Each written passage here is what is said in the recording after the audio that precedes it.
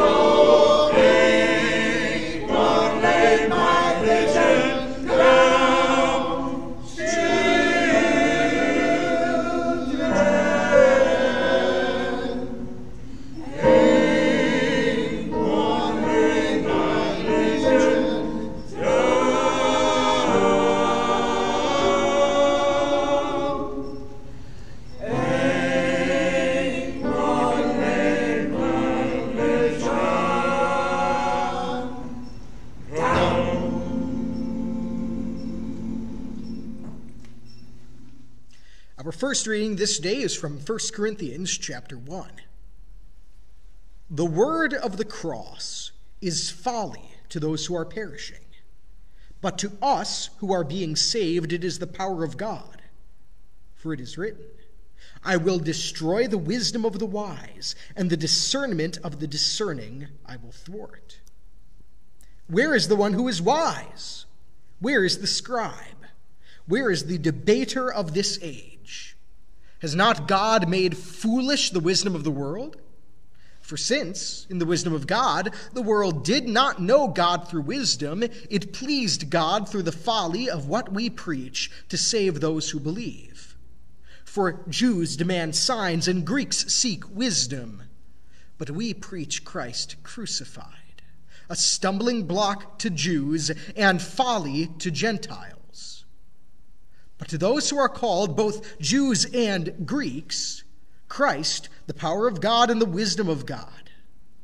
For the foolishness of God is wiser than men, and the weakness of God is stronger than men.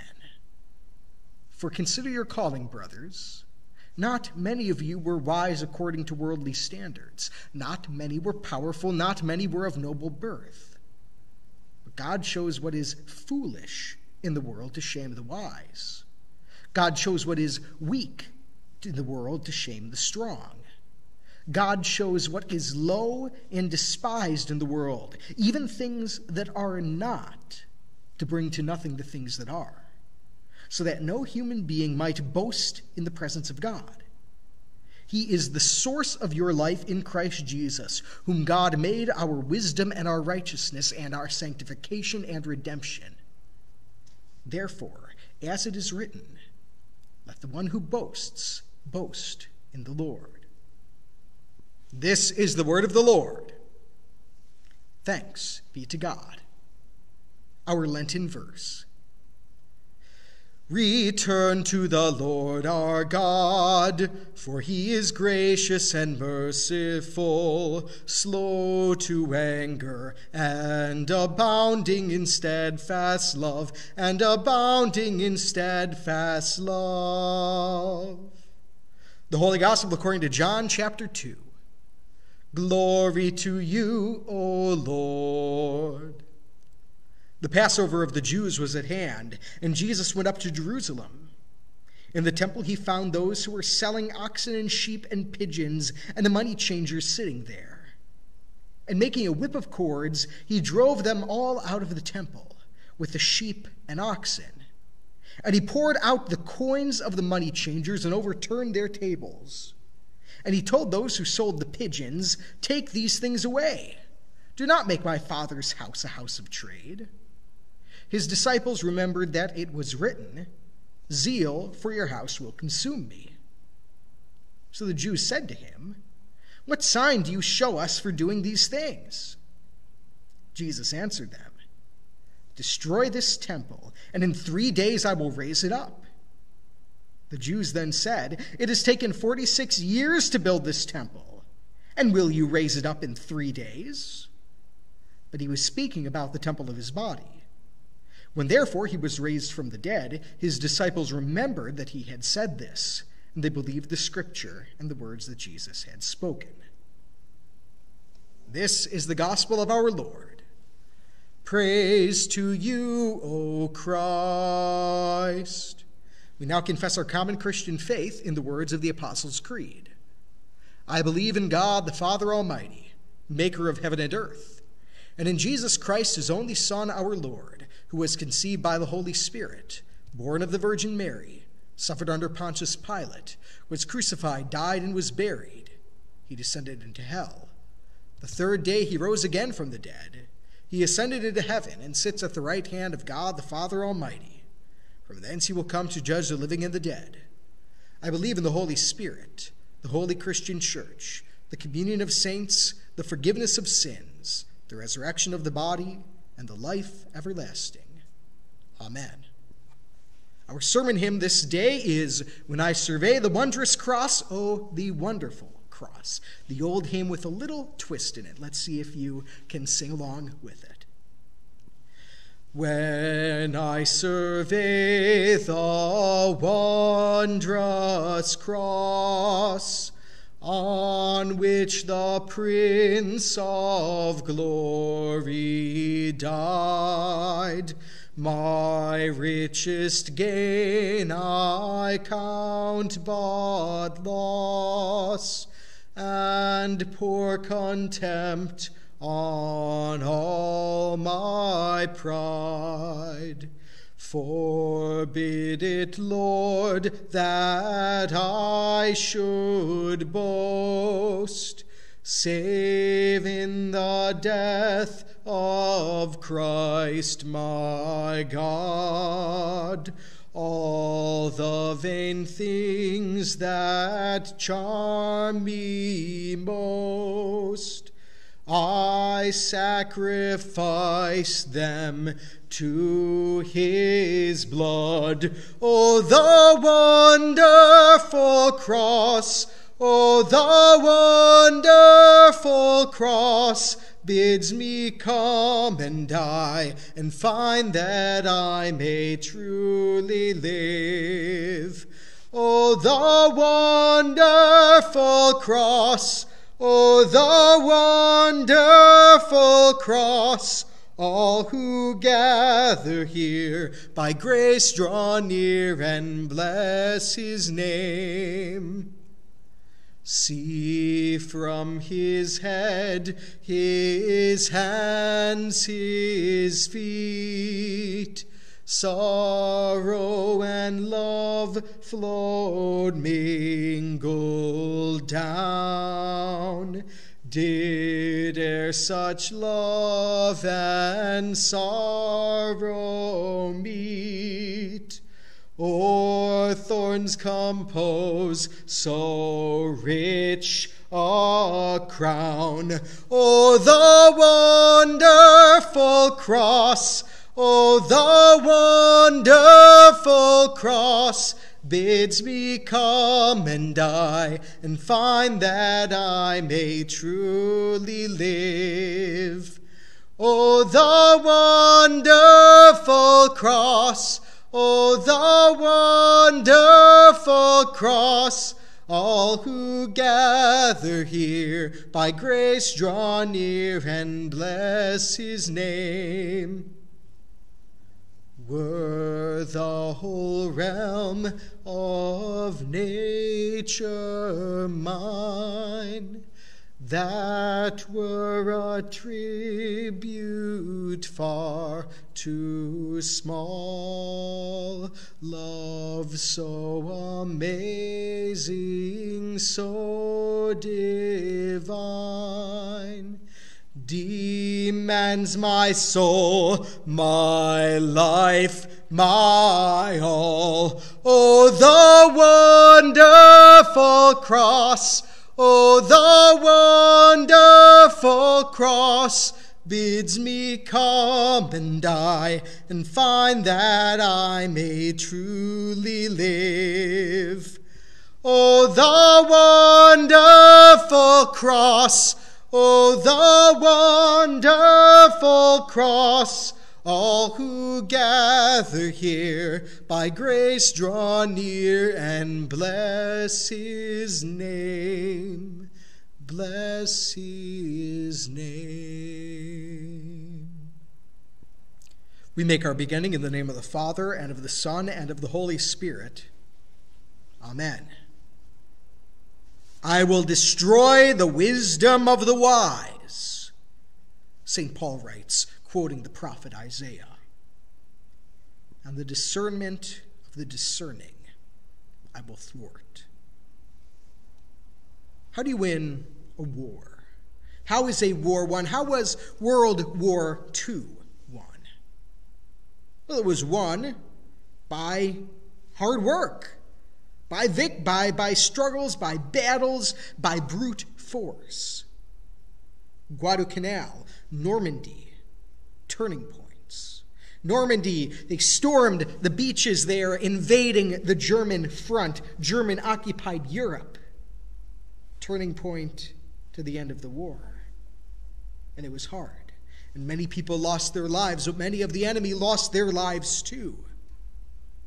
And that's how war is won. Good strategy going into battles. Any military historian or even non-military historian will tell you that. We didn't do quite as well in Vietnam because we weren't as prepared strategically to go up against the Viet Cong. And there were other factors at play too, including some on the home front.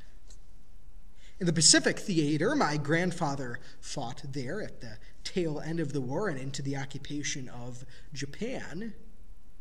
We won by two big booms, the atomic bombs on Hiroshima and Nagasaki. Brute force, killing your enemy. That's how you win wars. That's a self-evident truth, isn't it? Anyone can tell you that.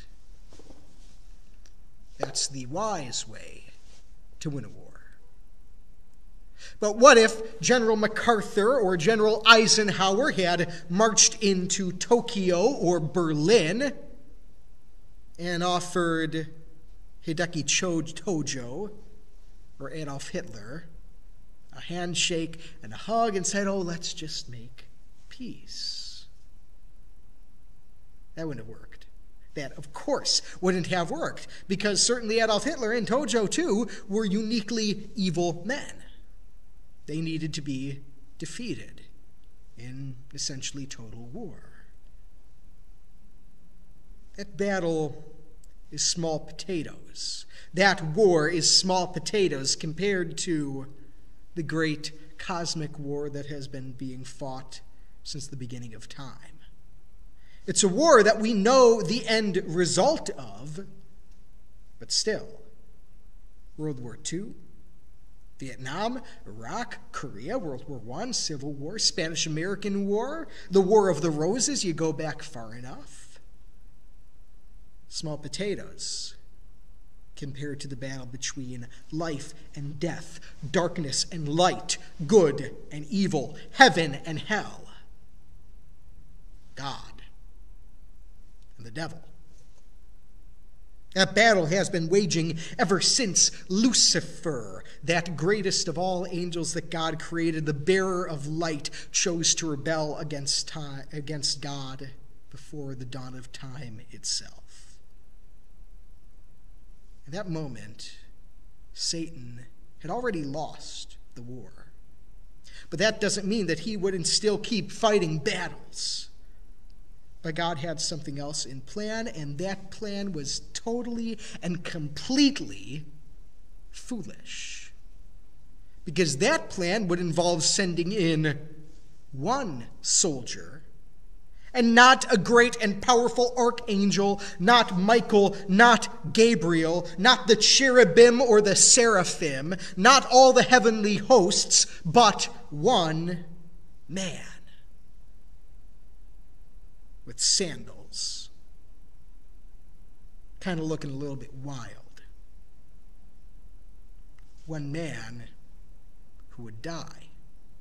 Not a pleasant death, not a death that you look and say, oh my goodness, he's a hero, but what would look to everyone else a painful, torturous death. You know where I'm going with this, don't you? A death on the cross.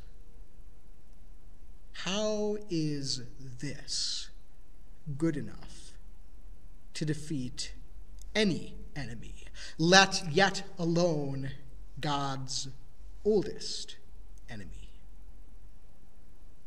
I will destroy the wisdom of the wise, Isaiah writes and St. Paul quotes, and the discernment of the discerning I will thwart. God uses something and a mechanism that looks like foolishness to everyone else to win that eternal battle. But the foolishness does not start, and for the foolishness, ultimately, it finds its culmination in the cross, but there is other foolishness along the way.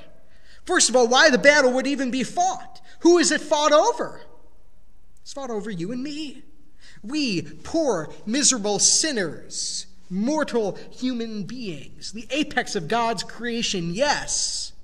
But in the grand scheme of things, is one individual soul that great, that important? Is one individual soul worth God waging a war, an all-out war against the devil that would send his only son to his death? Is that war worth fighting?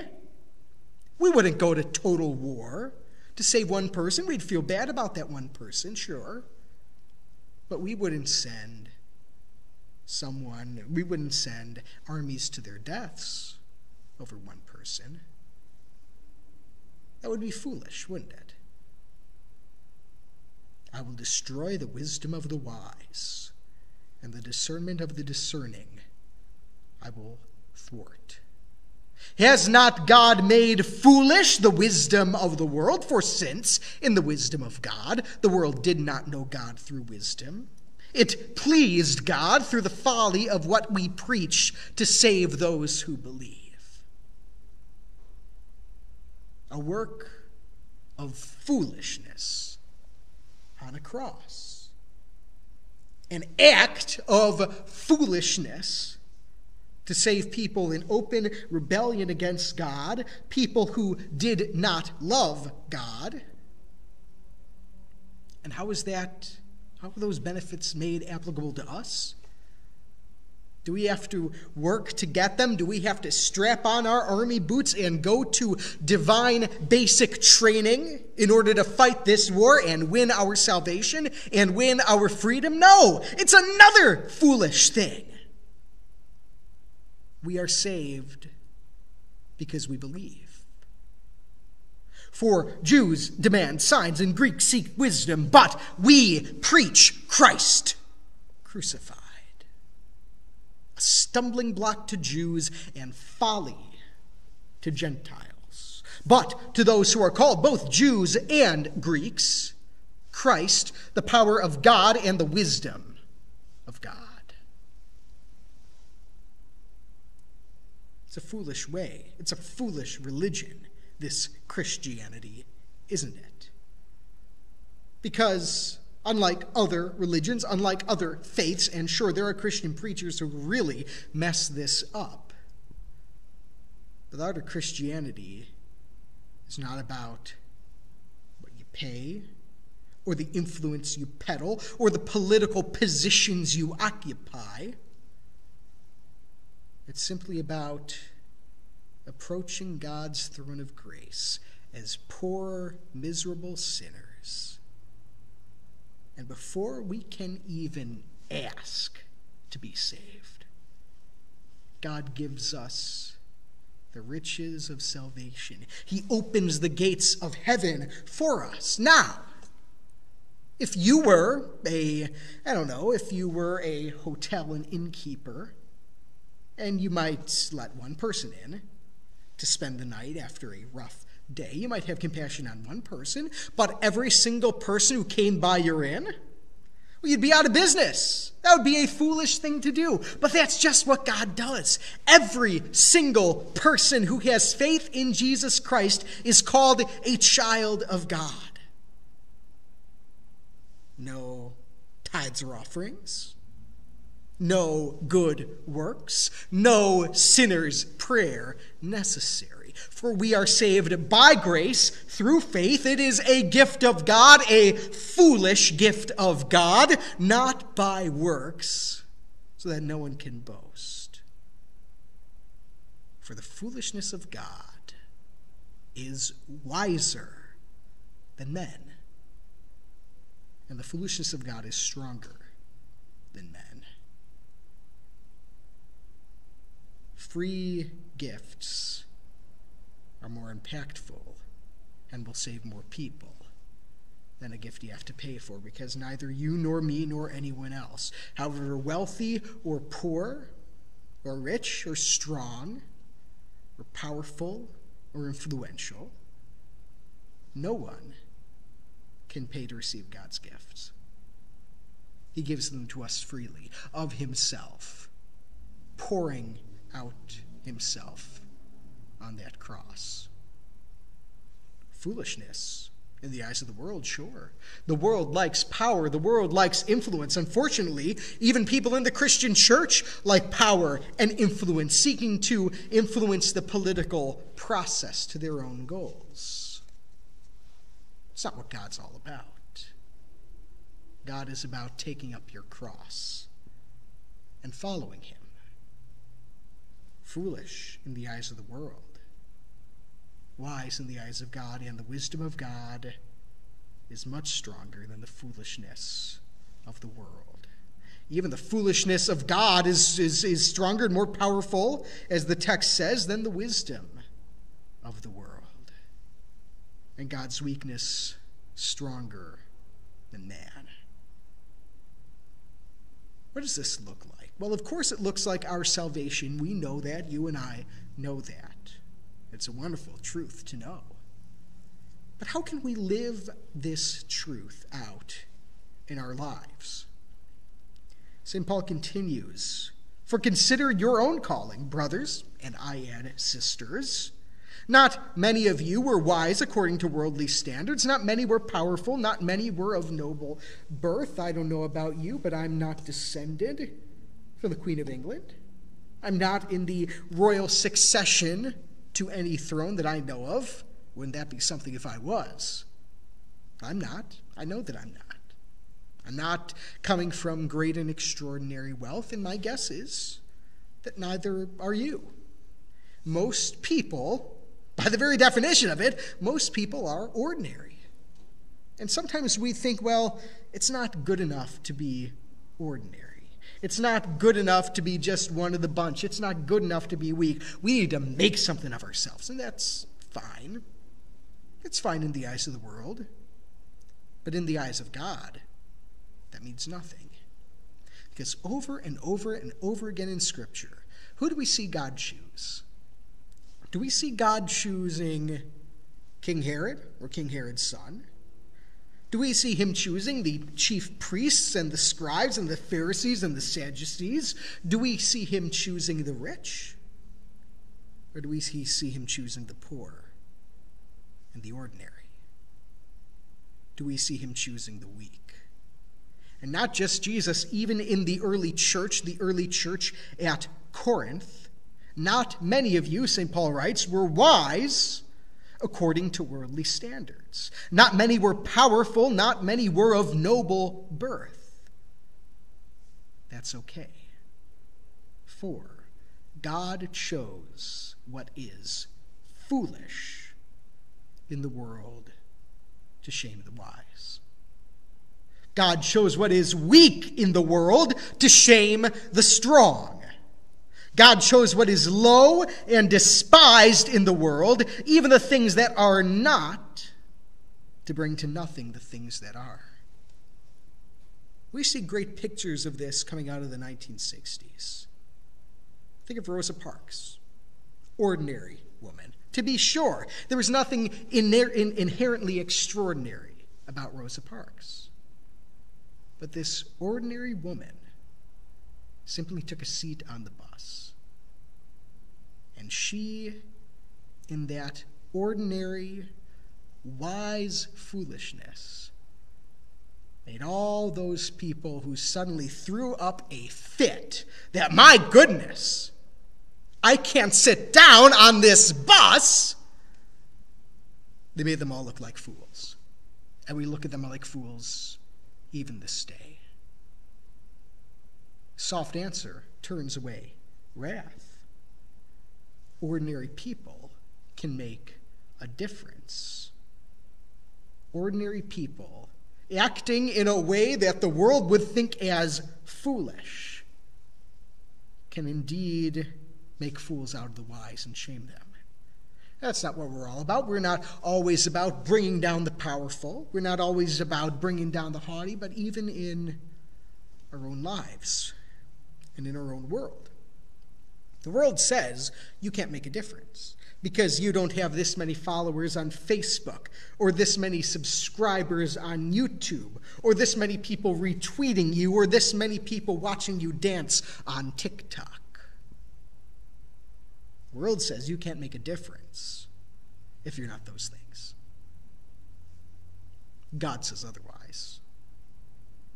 Consider your own calling, brothers and sisters. Consider your own calling. God shows what is low and despised in the world. In other words, God chose me, and he chose you to change the world, to bring to nothing the things that are. It's not necessarily talking about people. Maybe it's talking about fear. There are a lot of people facing fear now. Maybe it's talking about someone who is struggling with addiction or troubles with body image. Maybe it's talking about someone who's hearing the call of the streets. What does this look like? Does this look like becoming a social media star? No, it doesn't, because Jesus Christ certainly was not. Foxes have holes, birds of the air have nests, but the Son of Man has no place to lay his head, let alone a YouTube channel. Living as Jesus did in this case, living foolishly, looks like giving a hug. Oh yes, I know COVID. Giving a hug to your neighbor who has been so alone over this past year now. Living foolishly looks like supporting your daughter who's struggling with bullying, or maybe is a survivor of assault, or maybe is struggling with body image. Living foolishly looks like helping out your grandson who is hearing that call to go on the streets and go and gangbang. God chose what is low and despised in the world to bring to nothing the things that are. God chooses you. God chooses you this day, and it is foolish to choose someone who isn't a TikTok star, a celebrity, a YouTube influencer. Thanks be to God that God has made foolish the wisdom of the world. A marketer would say, we don't go to ordinary people, we go to influencers. God says, I go to ordinary people. God says, I go to the person watching this broadcast this day. God says that I go to the people in the pews at Resurrection Lutheran Church, and through them, each one of them reaching one. Remember that, Resurrection people, each one reach one. I choose you, God says, to change the world, one soul at a time. Because I chose, or I sent, one soul, my Son Jesus Christ. And if he had only died for one other soul, that would have been enough. God chose what is low and despised in the world, even things that are not, to bring to nothing the things that are, so that no human being might boast in the presence of God. We do this by God's strength, not our own, but by God's. He is the source of your life in Christ Jesus, whom God has made our wisdom and our righteousness and sanctification and redemption. Therefore, as it is written, let the one who boasts boast in the Lord. Dear Christian friends, we got something to boast about. And it's not what we've done. It's not our pocketbooks. It's not the cars that we drive. It's not the fact that we've made it. It's the fact that we have a Savior. It's the fact that God chooses to use each one of us to reach just one more. It's the fact that God chooses us to change the world, because in his foolish wisdom, he chose one man, not first to change the world, but to change one other person, and that person is you. Changes your life by forgiving your sin, by forgiving all those times that you have failed to put others first and to put him first. God changes the world by reminding you that you don't go alone, by baptizing you, by sending the Holy Spirit to dwell within you, by giving you his good gifts, feeding you with his word, feeding you with his sacrament. God changes the world by sending you out. By sending you out. What a foolish plan that is, isn't it? By sending one person, not an army, but by sending you. But thanks be to God That's how the world changes. It's through you, dear Christian friend. So go this day. You got something to boast about. His name is Jesus Christ, Son of God. And the world will call you foolish. The world will call you foolish for going to church in person or online. The world will call you foolish for still believing. Well, they say, well, you don't need God. You don't need to believe in all this. We have so much other knowledge now. That's what the world calls foolishness. But it is the people of God who change the world. It is the people of God who have brought about more change, more positive change in the history of the world than all those mockers and scoffers. So, Christian friend, I'll leave you with this. Be foolish today. Be foolish and believe in the Lord Jesus Christ. Be foolish and put all your faith, hope, and trust in Christ Jesus. Be foolish and let him work in you to change the world. Be foolish because God was foolish in saving you. Be foolish and be at peace with God. A peace which passes all understanding, keeping your hearts and minds on Christ Jesus our Lord. Amen.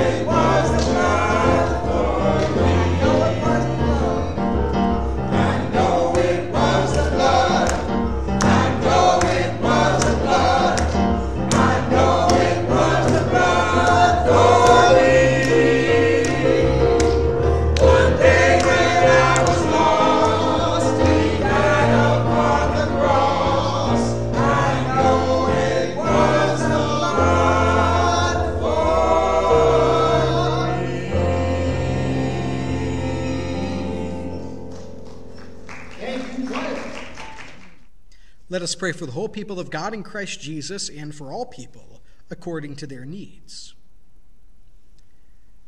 O Lord our God, you have brought us out of slavery to sin through Christ Jesus, whom you have made to be our wisdom, righteousness, sanctification, and redemption. Bless all those whom you send to preach Christ crucified to us, that we may ever know and live in the truth of your power in his cross. Lord, in your mercy, hear our prayer. O God, whose steadfast love in Christ is good, turn in your abundant mercy to all those who suffer in our midst, that the flood may not sweep over them, nor the pit close its mouth on them. Deliver them from sinking into the mire and the deep waters, and grant them healing, comfort, and peace. Lord, in your mercy, hear our prayer.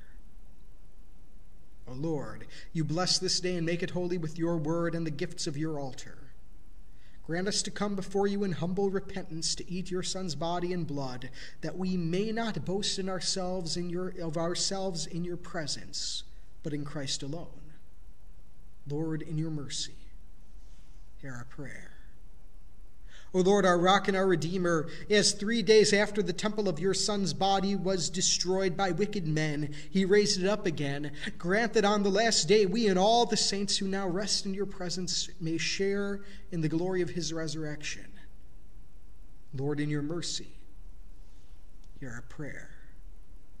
All these things and whatever else you know that we need, grant us, Father, for the sake of him who died and rose again and now lives and reigns with you in the Holy Spirit, one God, now and forever. Amen. Lord, remember us in your kingdom and teach us to pray. Our Father, who art in heaven, hallowed be thy name. Thy kingdom come, thy will be done on earth as it is in heaven. Give us this day our daily bread, and forgive us our trespasses as we forgive those who trespass against us. And lead us not into temptation, but deliver us from evil. For thine is the kingdom, and the power, and the glory, forever and ever. Amen. Let us bless the Lord. Thanks be to God. The Lord bless you and keep you. The Lord make his face to shine on you and be gracious unto you. The Lord look upon you with his favor and give you his peace. Amen.